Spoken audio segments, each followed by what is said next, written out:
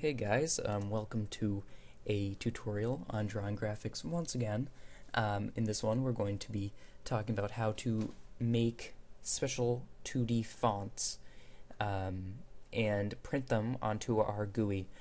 This is pretty straightforward and simple, as a lot of these have been, and I think you'll have a lot of fun with this one. So let's get started. What we're going to do is we're going to create a font object. And the way we do that is we create an object by typing font, and then let's name it font. And then we're going to set it equal to new font. And then in the arguments, we're going to type, let's define the type of font we want. We want the font serif, and we want a comma, and let's set the font's style. So let's do font dot and choose one of these. So you can choose any of these, but I'm just going to choose bold. And then I'm going to set it equal to 36.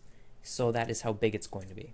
So we've just created our font object, which is the font type of serif, is bolded, and will be 36 pixels big. Now what we're going to do is we're going to assign the font object, which we just created, to our graphics. And the way we do that is we do g.setFont, not fint, and then we type font, because this is the name of our object, and we are setting the font to graphics. Now let's press enter and type g.setColor, and we can type something like color dot, and let's choose magenta. Finish that off, and then we're actually going to render it onto the screen. So let's type g.drawString and choose the bottom one. Now we have hello. Didn't mean to do that. What we have is a string, and this is what's going to be displayed.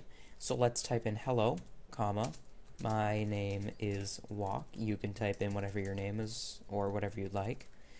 And then the X and Y positions. So let's set X to 100 and then Y to 100. And if we run this, you'll see something pop up. This will be a little big and it'll go off screen a bit, but that's okay because we can just adjust it. So here we go. If you look here, let me adjust the screen a bit. It has done what we've asked. It has set our font to serif, it has made it bolded, and it set it to 36 pixels. And we set the font to our graphics, and we also set the color to magenta. We also made it say, hello, my name is Walk, and made it, of course, at 100 by 100 pixels. Now, we can change this. Let's say I wanted to change the color. I can do color dot, let's try color dot, I don't know, yellow? Definitely not white. But so if I did color dot yellow, and we rendered this, this would pop up in this disgustingly bleached out yellow. Hello, my name is Walk. And that's a tutorial, and that's the end of how to use fonts in Java. And the font class has so many more possibilities, but this is just the beginner version of it. And if you want to go into more stuff, that's easily okay. You can easily learn more about the font class with what you've just learned. So I'm glad you stayed along to watch, and I will see you in the next one.